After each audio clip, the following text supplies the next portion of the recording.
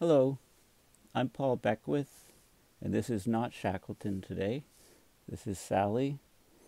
Sally's not quite so interested in my videos, but she's coming around. Like I say, you have to understand cat psychology and work hard incrementally to get them to do different things. So I'm working on her and also on her sister Mop, but Mop's going to be a tough case. I don't know if I've put Mop on my videos. But anyway, what I want to talk about is a recent study came out, very interesting study that asks the question, when will the Arctic sea ice disappear for the summer? This is a key kind of question. You know, it's a key milestone in the climate system when we lose Arctic sea ice in the 1st September, and then in subsequent years it extends to August, September, October, and then throughout the full summer. And as I pointed out in a video not too long ago, just to recall, the loss of the ice in September isn't the biggest, it's not the biggest effect on the climate. It's the loss in the summer months in June, July, and August. And of course, to lose the sea ice in September, it's going to be much lower in the other months. So there will be large climate impacts, large effects on the jet stream and so on. But because of the loss, because of those will occur primarily because of the reduction of sea ice in those months as we head to the loss in September. So anyway, there's been a recent summary paper on this, so I'm going to talk about all of the details of this paper because, like I say, this is kind of a key aspect of the climate system. So just a little plug for my blog, paulbeckwith.net. Please check it out, and please consider making a donation to support my analysis and videos. So I tweeted out this interactive here. When will the Arctic see its first ice-free summer? So this is a recent interactive discussion from carbonbrief.org.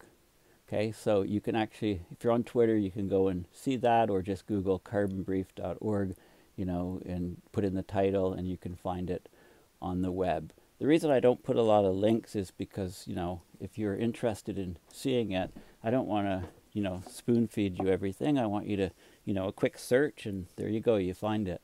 So, it's just a little bit of work for you, a little bit less work for me. So this is the Carbon Brief article, interactive, when will the Arctic see its first ice-free summer? Okay, so this is a polar view, and, this just, you can see loads of ice here, and a lack of ice here, just in the title. So satellites first started monitoring the Arctic in 1979. Okay, we launched satellites prior to that, but they didn't have sensors to determine how much ice there was. So this required satellite technology, but also sensor technology on the satellites and the ability to get that data back to the Earth. Okay, so the average area covered by sea ice has shrunk by at least 40% since 1979. Now this is the average area, and they don't distinguish in this article between area and extent, but I would say they're talking really about extent. The average thickness of the ice has fallen by more than half over the same time period. Okay, so 40% down in extent, thickness about half. I think the volume is down about 80%, if I recall correctly. So the question is when will Arctic sea ice disappear? Okay, September, the pace of change is strongest. Okay, the end of summertime in the Arctic. Of course, each year the Arctic ice goes through a seasonal cycle. It grows in area and thickness in the cold winter months, and then shrinks back as the temperature rises in the spring and summer. And so this is the sea ice summer minimum in September. 2019, sea ice minimum, second smallest on record according to this, beaten only by the sea ice low seen in 2012. So what it is, this article is also about something called Mosaic, if you haven't heard of it. Mosaic, it's the world's largest polar research expedition. It's currently underway in the Arctic. Basically, a ship is trapped in the sea ice. Scientists are on the ship and they rotate. There's 300 researchers from 19 countries that are rotating, being on the ship for various stints. And one of the Carbon Brief science writers was on the ship for the first 6 weeks in the autumn of 2019 when the mission started. So Mosaic, it stands for Multidisciplinary Drifting Observatory for the Study of Arctic Climate.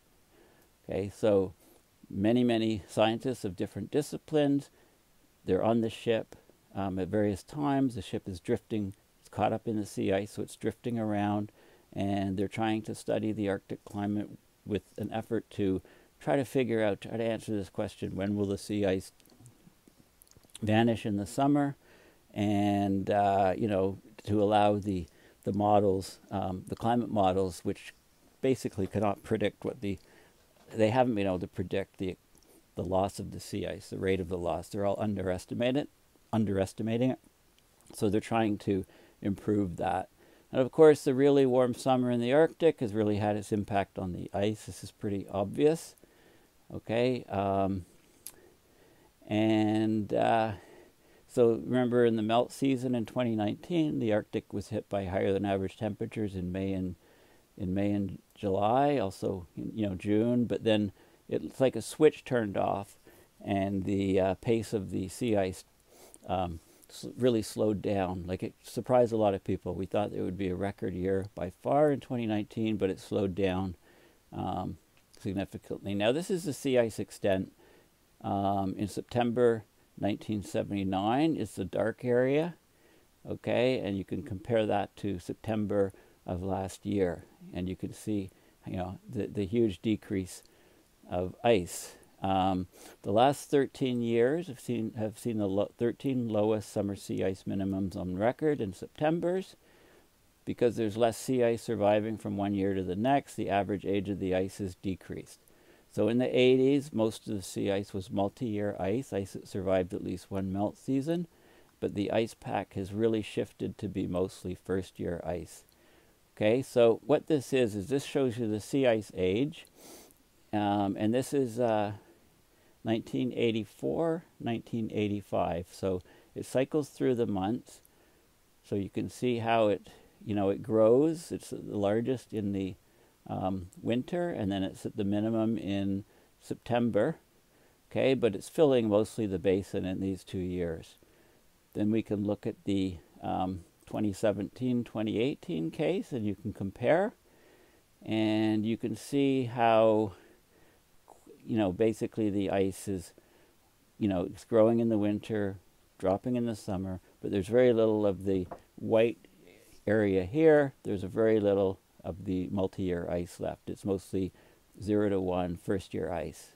Okay, it's not ice that survived longer than 2 years, which would be multi-year sea ice, longer than 1 year. So again, you can see, you can contrast what the ice was doing in 84, 85, okay, throughout the seasons, throughout those 2 years, back to what the ice was doing in the last few years.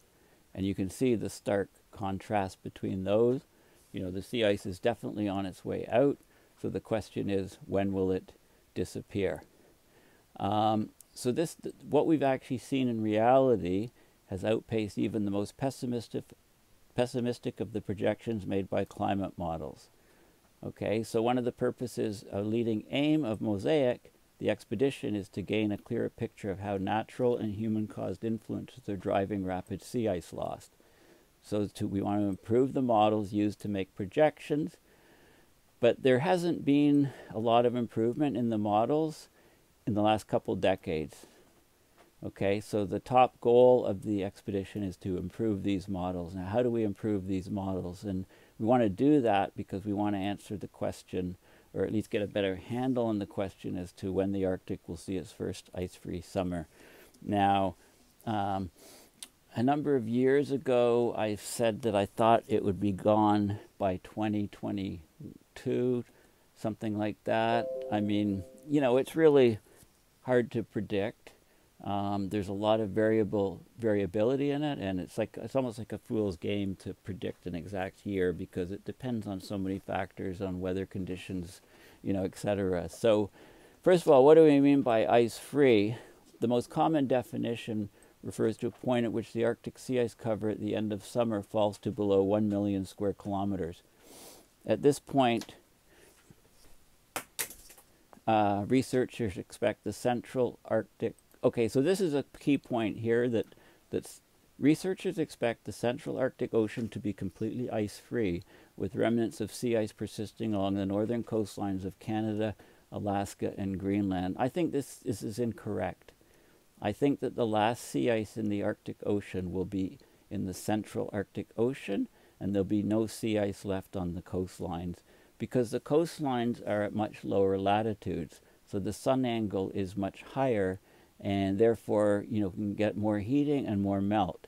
It's right at the North Pole where even though this, you know, it's sunlight, it's light, it's day, the sun angle is so close to the horizon that the angle of the light is grazing incidence on the ice, and there's not much absorption. There's mostly reflection in those conditions. So I think this point is completely wrong, and it'll be interesting to see you know, when other scientists come around to my way of thinking.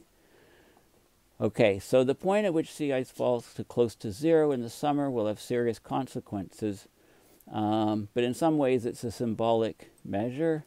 You know, because we're reaching an ice-free Arctic summer is just a further exclamation point, emphasizing that this is happening, it's dramatic and unprecedented. But from my perspective, this researcher, Marika Holland, the changes are already dramatic and unprecedented, and we can't lose sight of that. So this is very true. The ice, and I've been saying this for an awful long time. So here's a graph showing the Arctic sea ice is getting younger. This is the average extent for between the 22nd and 28th of October in each year from 1985 to 1919. And what you can see is, you can see the basically the darker colors or the older ice. As you go lighter and lighter, it's like 0 to 1 year ice is this one, and then 1 to 2 year ice, and so on.